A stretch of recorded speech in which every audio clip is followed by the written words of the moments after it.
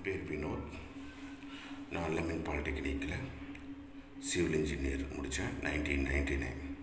2002 நான் கல்ஃப் கண்ட்ரிக்கு போனேன். Oman ministry of டிஃபென்ஸில் consulting engineer இருக்கேன். 18 இயர்ஸ் கம்ப்ளீட் பண்ணியாச்சு. என்னோடய சக்ஸஸ்க்கு என்ன வேணும்னா ஹார்ட் ஒர்க். நான் இன்டர்வியூக்கு போகும்போது நான் ஸ்டாண்டர்டை ஸ்பெசிஃபிகேஷனை நல்லா படிச்சுட்டு தரவு பண்ணி வச்சு, அதாவது இன்டர்வியூவில் என்ன பண்ணுவாங்கன்னா உங்களோட டெக்னிக்கல் நாலேஜ் தான் பார்ப்பாங்க. அதனால் ஸ்டாண்டர்டும் ஸ்பெசிஃபிகேஷன் நல்லா பண்ணுங்கள். இப்போ அட்வான்ஸ் டெக்னாலஜி நிறையா வந்திருக்கு, அதெல்லாம் ரெஃபர் பண்ணுங்க. இன்டர்வியூவில் உங்கள்கிட்ட டெக்னிக்கல் நாலேஜ் தான் பார்ப்பாங்க, உங்களோட எக்ஸ்பீரியன்ஸ் பார்க்க மாட்டாங்க. உங்களோட நாலேஜ், டெக்னிக்கல் நாலேஜ். என்னோட சிறிய ஒரு அட்வைஸ் என்னென்னா, நீங்கள் படிக்கிறத இன்ட்ரெஸ்டாக படிங்க. நிறையா ஸ்டாண்டர்ட் ஸ்பெசிஃபிகேஷன் இருக்குது உங்களோட சப்ஜெக்டில், அதை நீங்கள் இம்ப்ரூவ் பண்ணவே போதும். ஏன்னா ஒரு ப்ராஜெக்ட் உங்கள் கையில் கொடுத்தாங்கன்னா கிளைண்ட்டு உங்கள்கிட்ட கொஸ்டின் கேட்குறாங்க, மெயின் கான்ட்ராக்டர்ஸ் உங்கள்கிட்ட கொஸ்டின் கேட்டாங்கன்னா நீங்கள் அந்த இடத்துல உங்களுக்கு டவுட் இல்லாமல் சொல்கிற அளவுக்கு உங்கள் நாலேஜ் இது பண்ணவே நீங்கள் ஒரு பெரிய லெவலுக்கு வரலாம். என்னோடய மெயின் இந்த பொசிஷனுக்கு வந்ததுக்கு என்னென்னா, எனக்கு கிடைக்கிற டைமில் நான் ஸ்டாண்டர்டும் ஸ்பெசிஃபிகேஷனும் ரெஃபர் பண்ணிகிட்டே இருப்பேன். அதான் நான் இந்த லெவலுக்கு வந்ததுக்கு காரணம். அதேமாரி டிப்ளோவில் ஃபஸ்ட் இயர், செகண்ட் இயர் நல்லா படிங்க, இன்ட்ரெஸ்டோடு படிங்க. அப்புறம் தேர்ட் இயர்.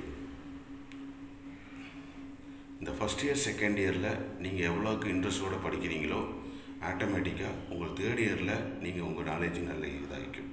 ப்ராஜெக்ட் ஒர்க்கு, உங்களோட ப்ராஜெக்டு காலேஜில் கொடுக்குறாங்க அப்படின்னா நீங்கள் அதை இன்ட்ரெஸ்டாக செய்யுங்க.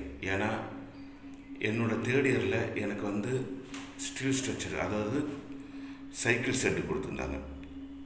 அந்த தேர்ட் இயரில் நான் அதை நல்லா செஞ்சேன், இன்ட்ரெஸ்டாக செஞ்சேன். அந்த ஒரு காரணம் தான் இன்றைக்கி நான் ஒரு ஸ்டீல் ஸ்ட்ரக்சரில் ஸ்பெஷலிஸ்ட்டாக இருக்கிறேன்னா அது காரணம் அதுதான், அந்த காலேஜில் கொடுக்குற ப்ராஜெக்ட் ஒர்க். அதேமாரி நீங்களும் காலேஜில் எந்த இது கொடுத்தாலும் அதை டெய்லி படிங்க, ரெஃபர் பண்ணுங்கள், டைம் வேஸ்ட் பண்ணாதீங்க.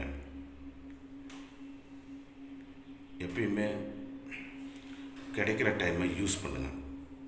அதே சக்ஸஸ்க்கு காரணம். நான் இப்போ உங்கள்கிட்ட இவ்வளோ பேசுகிறேன்னா, நான் ஃபஸ்ட் இயர், செகண்ட் இயர் நல்லா படித்தேன், நல்லா இம்ப்ரூவ் பண்ணேன், நாலேஜை இம்ப்ரூவ் பண்ணேன்.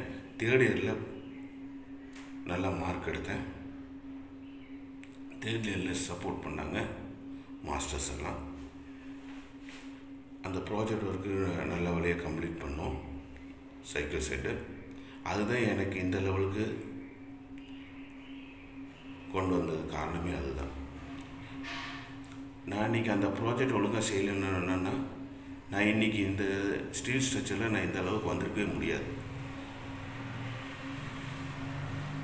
என்னோடய ஒரு அட்வைஸ் என்னன்னு சொன்னால், எப்பயுமே முடிச்சிட்டோம்னா அந்த புக்கை தூக்கி போடாமல் அந்த புக்கை ரெஃபர் பண்ணுங்கள், அதுவே போதும். இப்போது சோசியல் மீடியா நிறையா வந்திருக்கு, அதெல்லாம் டவுன்லோட் பண்ணுங்கள், பாருங்கள், ரெஃபர் பண்ணுங்கள், அதுவே போதும் உங்களை இன்டர்வியூவில் செலக்ட் பண்ணுறதுக்கு. All the best students.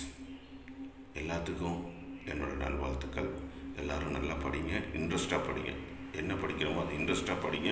நிச்சயமாக நீங்களும் ஒரு காலத்தில் பெரிய பொசிஷன் லெவல் வரலாம். கல்ஃபில் நல்ல ஸ்கோப் இருக்குது சிவில் இன்ஜினியருக்கு. நீங்கள் உங்கள் டெக்னிக்கல் நாலேஜை பொறுத்து அங்கே இன்டர்வியூவில் நீங்கள் ஈஸியாக செலக்ட் ஆவீங்க. அப்படி தான் நான் செலக்ட் ஆனேன். நான் இப்போ டிஃபென்ஸில் ஒரு லெவலுக்கு இருக்கேன்னா அது காரணம் என்னோடய டெக்னிக்கலும் நான் டெய்லியும் பண்ணுற ரெஃபரன்ஸும் ப்ரோக்ராம் பண்ணுங்கள். எப்பயுமே ப்ரோக்ராம் பண்ணுங்கள். நீங்கள் என்ன பண்ண போகிறீங்களோ அதை கரெக்டாக பண்ணுங்கள். நிச்சயமாக நீங்களும் சக்ஸஸ் ஆகலாம். All the best. எல்லாத்துக்கும் ரொம்ப நன்றி. இதை வீடியோ வாட்ச் பண்ணதுக்கு ரொம்ப நன்றி. தேங்க்யூ.